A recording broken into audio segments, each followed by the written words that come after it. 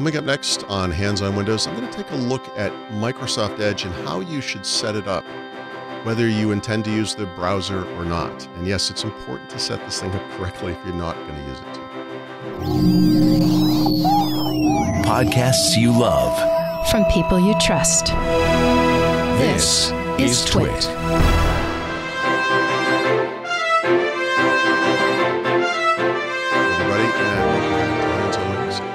And this week, we're going to take a look at correctly configuring and setting up Microsoft Edge. And that's true whether you're going to use the browser or not. We almost certainly discussed this topic a long time ago, possibly as long as 70 episodes or so ago. I don't remember exactly, but I'm always updating my Windows 11 field guide because Microsoft keeps updating Windows 11. The book is getting bigger and bigger and bigger, but despite all the changes in Windows itself, if there's anything that changes more than Windows 11, it's Microsoft Edge, the web browser that's included with Windows 11. And that's because this thing, like most web browsers, is on a 4-week release schedule, 8 weeks if you're a business, but 4 weeks for most of us. And every version has new features. Not all of them are major or worth discussing, but some are. And it's been a while, right, since we've discussed this. So I thought we'd do a couple of episodes on Microsoft Edge. And we should start at the beginning, which is how to correctly set this thing up. This particular computer, I've already configured Microsoft Edge, but I took screenshots of what that process looks like. And I want to compare it to what it would look like after the fact to go back and make those configuration changes. So if you made a mistake or a couple of mistakes while setting up Edge, you can correct any of that at any time. So that's actually kind of nice. At least you can fix any problems, right? So the initial screen for setting up Microsoft Edge has looked like this for quite a while. Fairly recently, they changed it. So it changed to this screen. Now, these look almost identical. Don't worry about the size of the image on the right there, but if you, as I go back and forth, you can see they've added this checkbox. So the top bit is unchanged and is probably desirable to most people. If you're going to use Microsoft Edge and you're signing in with a Microsoft account or a Microsoft Work or School account, you're going to want it to sync all of your browser settings to the cloud, to your account. And then when you install Microsoft Edge or use it on another device, another PC, another phone, whatever it might be, those things sync back and forth. This is a feature all browsers have in some capacity. It's a good one. It's fine. You could click manage and go in there and decide exactly what to sync, but you probably don't want to do that. If you do want to do that, by the way, I should say, you can go into settings and go into profiles here and go into sync. And this will show you all of the types of data that can sync through your Microsoft account. So you can control it from here. After the fact, you don't have to get that right during setup, but that's a pretty basic capability. I think most people are going to want that to happen. This new feature is troubling, though. It's enabled by default. It says, bring over your data from other browsers regularly. You can manage your preferences anytime in settings. That first sentence is inaccurate, and that second sentence doesn't help because it doesn't tell you where to go, right? So it's kind of a strange thing. Like, what is this? The way, first of all, to my knowledge, to my experience, it actually does not work with any other browsers. It only works with with Google Chrome. Regularly is an interesting term that suggests it's kind of sitting there doing it in the background a lot. That's not what's happening. The way this works is every time you run Microsoft Edge, every time it comes up fresh, it will do a sync then with your Chrome data if you allow it to do this. Whether or not this is a good idea is open to interpretation, I guess. But I don't think this is necessarily such a great idea. If you want to turn this off, you can. Again, in settings. In this case, it's actually best just to probably search, I would say. It's kind of hard to find. It is in sync. No, it is not in sync. I'm sorry.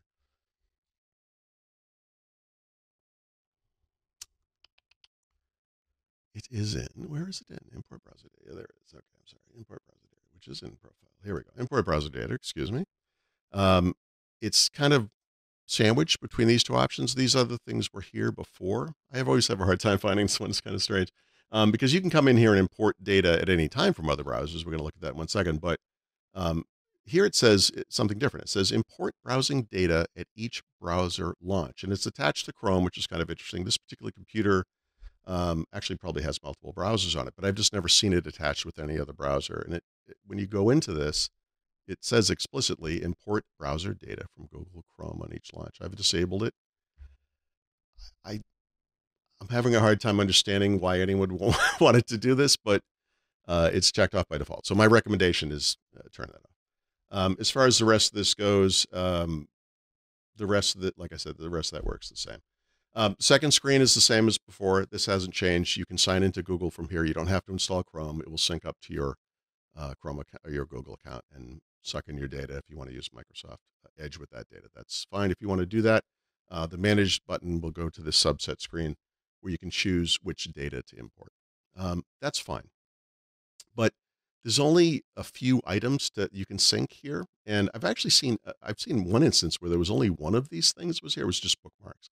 So the better thing to do is just not do this. Just do this later. So the screen we were just on before, you could go in and choose to import. And if you had a bunch of browsers installed, you would see all of them here. You'd have different choices, right? And as you can see, there's a lot more data types here too. So that you're actually getting, if this is important to you, if this is something you want to do, it's actually better to do this after the fact. So you can do this at any time. It's not a big deal. And that's fine. Moving on to the next step here. This is the infamous one, help us make Microsoft experiences more useful to you, which is a cute way of saying help us make your browser more useful to us. Strong recommendation to uncheck this box. Do not allow Microsoft to do this. If you click on this, it will go to a privacy statement page. You can see what they're doing. What they're doing is enabling more tracking of you over the internet, and there's just no good reason to ever allow that kind of thing. Strongly recommend not doing that. Beyond this, you just get to these final two screens. This is just a really basic appearance type setup. You can pick from a few themes, tab layout, dark, light mode, etc. The other tab there is this Welcome to Microsoft Edge set of pages that's up on the Microsoft website. This is actually kind of a nice rundown of all the photos, or rather all the features that are available in Microsoft Edge, and it changes over time as new features are added. So it's not a bad thing to kind of step through. It's not a problem for sure. Okay, so that's the basics. Once you get through that, you're dumped into this new tab experience, and this is kind of tied to a feature of what happens when Edge starts. I believe that the default is actually open the new tab page, which means if you have a bunch of tabs open and you close the browser and come back, you'll just come back to this one page, this one tab, and you'll lose everything. Now, there's a history feature. You can go kind of figure that out, but I think most people will probably want to open the tabs from the previous session. That's what I do on all of my browsers. You may have particular pages you want to load, and that's fine.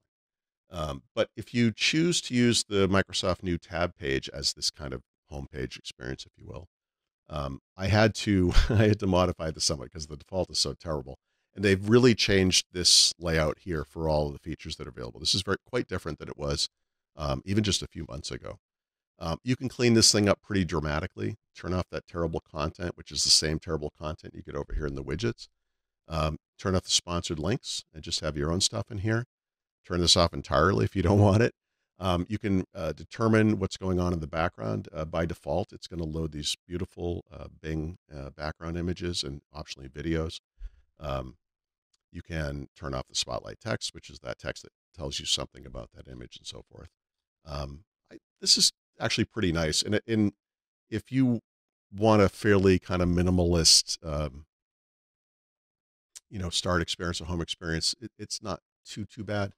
I typically actually use a third-party extension for this. And since we're going to be talking about extensions next anyway, it might be worth just going into the extensions interface, and I'll just turn on the thing that I actually use. So it's not too different from what you just saw. This is one called Bonjour, which is the French word with an extra R at the end. Another good option for this is something called Momentum. Both of these things are available in the Microsoft Edge add-on store. So you can go in here and search for add-ons and so forth. And there's Momentum, right? So there's another good option. So kind of a minimalist new tab home experience, if you will. I'll actually turn that off. before you do anything with Edge, strongly, strongly recommend um, bolstering its defenses against tracking and protecting your privacy. Um, I do that with extensions. We're going to get to that one in 1 second, but I wanted just to show you what they do in the browser because they make a big deal about this. They have a feature called tracking prevention. It's set to balanced of the three types of settings you can have here, and it allegedly blocks trackers. And you may have seen if you go to the EFF Cover Your Tracks page, if you leave this in its default setting and then run this test where it basically looks at the browser and tries to determine whether or not you can be tracked by the browser maker itself or by third parties, what you will discover in short order is that this browser does absolutely nothing to prevent you from being tracked. It's taking a little while to come up. So lots of red there, not good. And like I said, well, before I get to the extensions, I actually strongly recommend extensions, but you could go in here and turn on strict. And this would solve some of this, a lot of it actually. The problem is that strict is predicated on a lot of other settings in the browser and in the operating system, and the chances are you're going to make mistakes as you go around, and you're going to enable tracking regardless. The other problem is that strict breaks things. I actually think Microsoft does this semi on purpose. And I know this sounds like a little bit of a conspiracy theory, but the idea here is that Microsoft wants to track you on the internet. They have an advertising empire that they're trying to drive their traffic and you through their advertising network. If they break enough sites with this strict tracking protection by actually blocking everything, you're probably going to go back to balance because the web doesn't work. It's just too complicated. And when you do that, you let the vampire in the door and then everything goes south. Rather than go through that, my recommendation is leave this on balance so Microsoft thinks you're good, and then go find extensions. I recommend 3.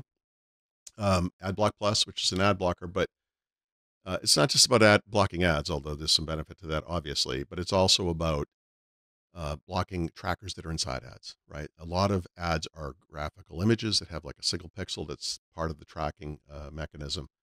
And then I also use Privacy Badger and uBlock Origin. I'm not a big fan of the phrase "you can't be safe enough," but I think in the case of Microsoft Edge, it might be true. So I enable all those things, and if we rerun this tediously, this will take a little while. What you'll discover is that you are much better protected because of this. When you enable extensions, you'll get this little extension menu, and then you can determine if you want any of these to appear on the toolbar, et cetera, et cetera. Now let's give this a second to complete, but now we see some green. It still has a unique fingerprint. That's kind of interesting. This is kind of a minor way that online trackers can still follow you around a little bit, but the good thing is we are blocking ads in invisible trackers, so much better protection than just with the base Edge stuff. A lot of people ask about VPNs. Interestingly, Microsoft has one built into Edge now. You have to enable it. You can find it through this Browser Essentials feature. You can also find it actually in settings, but if you turn this thing on, you can use this as a toggle now. So that will appear, once you've accessed it, it appears in the toolbar by default. And you can kind of just turn it on and off as you go. This isn't a good permanent solution. I mean, VPNs aren't something you should use all the time anyway, but if you want to encrypt your traffic and make sure your ISP or whatever doesn't see what you're doing, or you want to spoof your location because you're trying to use Netflix in France or something, this is not a horrible solution.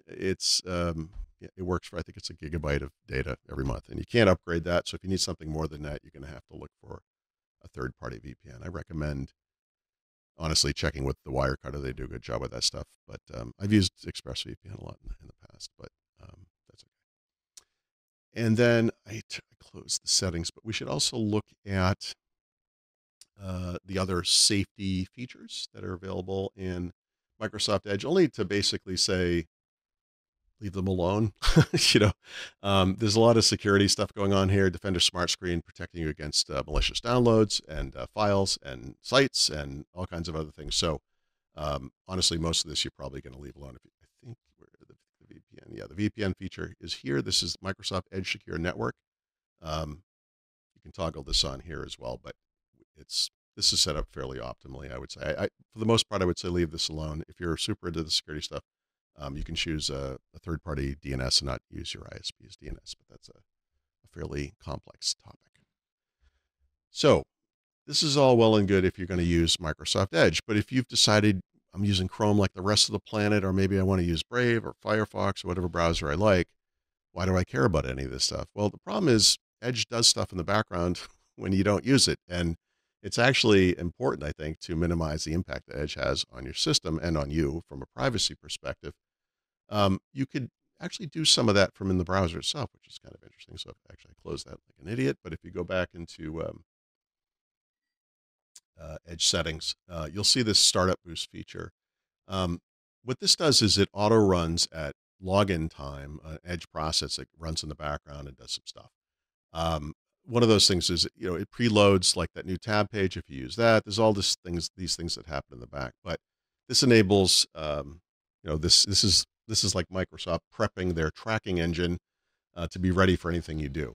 So my recommendation is to turn that off. You don't actually have to turn it off in Edge. You could just use, so I always go for the task manager, right click, for task manager, but actually the more modern interface is in the settings app. And so if you go to apps, startup, you'll find Microsoft in that Microsoft Edge in that list, turn it off. And now if I go to the task manager version, because this is the way my brain still works, I'm old, you'll see it's not in there, right? Oh, or it is in there, but it's disabled. So that's what you want if you're not going to use Microsoft Edge, right? The other issue, of course, is that Edge still does things, right? If you bring up Copilot, let me first, I think I did this fairly recently in an episode, but if you load something like Chrome, it will often ask you if you want to make it your default browser. It didn't in this case, so I will just go do that. And we talked about this, right? That it does 4 file and link types. You can set a few others. It's not super important to go down this whole list. Most of these file types or link types don't come up a lot anyway. It's not a big deal. But if you go into the widgets, which is horrible, or you go into Copilot, or you go into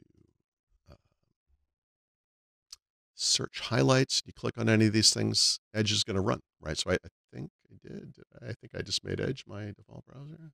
Oh, I have that. This system has the Edge deflector. So one of the earlier episodes, I installed a utility called MS Edge Redirect. So this system is configured to work properly, right? So I've configured Chrome as my default browser, and now it will use Chrome for those things. But normally that's not the case. So if that bothers you, you could either try to deal with it, or you could install a third-party utility like that one we talked about in a previous episode. So that is an option. So this was pretty dense, but there is so much more. There are probably thousands of options in Edge. If you are going to use Edge, it really behooves you to go through settings and look at all of that stuff. I'm not going to cover all of it, frankly. It's kind of mind-boggling, but in a future episode, we're going to look at some of the cooler new features that have debuted over the past several months, because this is a really big feature-rich application. There's a lot going on here. I will set this back as the default. It has gotten upset with me. So there's a lot going on. So in the next episode, I think, or in a future episode, we're going to look at some of the top new features that you may not know about that are new, brand new, or fairly new. So that will be coming up soon. I hope you found this interesting and helpful. We'll be back every Thursday with a new episode, Hands on Windows. You can find out more at twit.tv/HOW. And thank you so much for watching. Thank you especially to the Club Companies. We appreciate it so much. See you next week.